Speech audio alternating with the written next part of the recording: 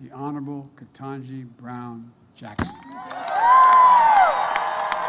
I am standing on the shoulders of my own role models, generations of Americans who never had anything close to this kind of opportunity, but who got up every day and went to work believing in the promise of America, showing others through their determination and, yes, their perseverance that good things can be done in this great country.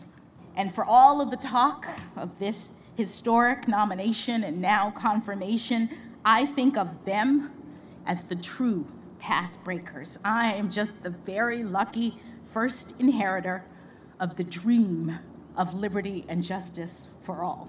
The path was cleared for me so that I might rise to this occasion.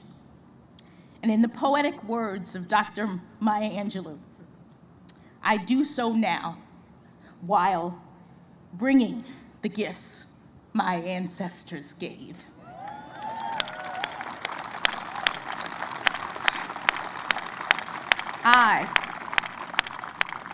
I am the dream and the hope of the slave. We have come a long way toward perfecting our union. In my family, it took just one generation to go from segregation to the Supreme Court of the United States.